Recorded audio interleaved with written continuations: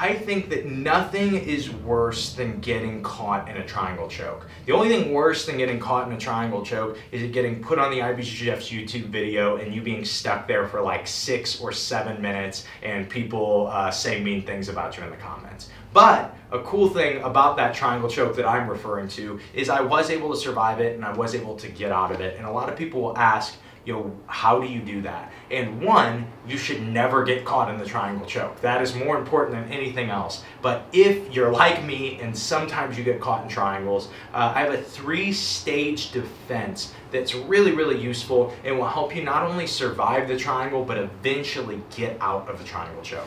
And so, if Jeff starts to put me in a triangle, usually the first stage is the guy crosses their ankles and you're one arm in and one arm out. And I see people talk about defenses where you hide your arm or maybe you put your hand on the gi or something like that. That's actually what I did in the triangle that I'm referring to as I used the lapel. But a big thing that you need to try with this, because like I can have my arm completely hidden, but Jeff can finish this triangle. He can squeeze and finish that triangle. The reason is because I didn't kill his hip. That's the whole reason we hide our elbow or we hide our arm, is so we can kill his hip. So this time if I put all my weight on that leg, when he goes to lock, he's not really able to lock. And even if he could figure four his legs, he's pretty flexible here.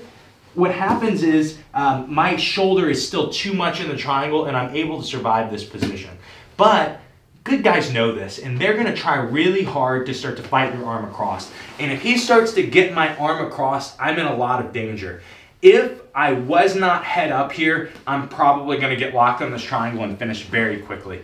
When I'm head up, it gives him this other hurdle that he has to start to fight after he pulls my arm across, and it is to break my posture, is to pull my head down. And I don't have to be postured up this tall. I can be postured right here. And what's interesting about this is what it does is it pushes my chest against his hamstrings.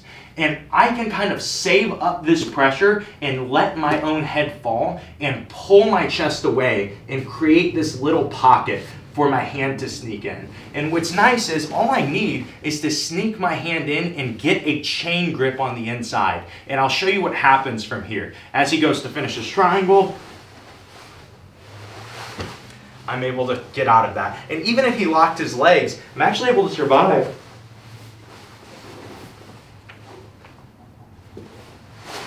You need to take a shower, man.